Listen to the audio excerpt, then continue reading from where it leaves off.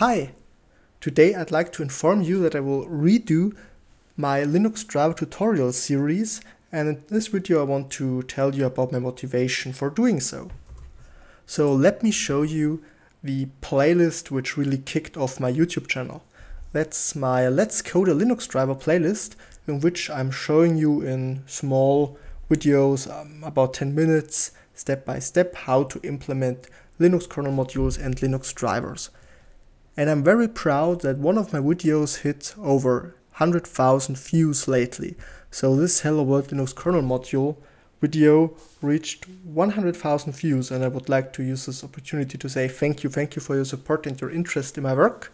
It's really cool to see that actually there are people interested in writing Linux drivers. So this playlist has 40 videos inside, but there are some problems. So one problem is that the videos are already 4 years old, and the Linux kernel API is changing. So some of the videos here are no longer compilable. For example, here, this video I did over how to access an I2C sensor is no longer compilable because this interface has been removed. And in other videos there are also some maybe small issues, but there are issues. And in my Git repository I'm getting these issues, and I get people telling me, okay, this API is no longer working. So I also had to at least redo some of the videos. Another thing which is also not so cool is that the audio quality is not so good in a lot of these videos. So so by redoing the videos, I'm hoping to provide a better audio quality to you. And the next reason is, when I started this series of videos, I was also quite new in the fields of Linux drivers. But now I'm doing or writing Linux drivers for almost 4 years now, and of course I got some experience with it. And I know things now I didn't knew back in the days. I even have some street credibility now, as a Linux driver of mine made it into the mainline Linux kernel, which is also quite cool.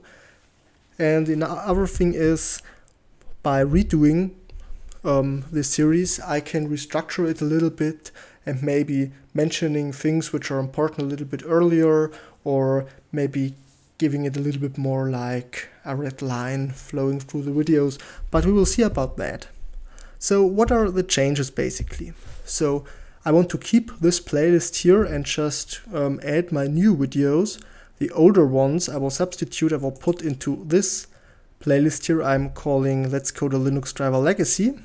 And another important thing for you is the repository I'm hosting my new Linux driver tutorials.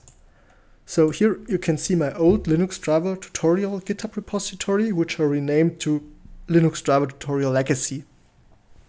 And in here you can see all the sources I've already created, and of course this repository will stay here. And for my new series of videos, I've created this repository here, Linux driver tutorials. So I'm using the old name because I think it's cool and I want to keep it.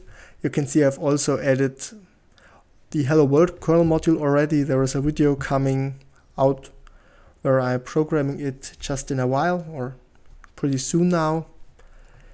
Yes, and that's the major change. So I would be interested in what you think, if you think it's a good idea to redo the videos, or if you would have preferred that I try to keep the old repository alive and just updated the videos which were necessary.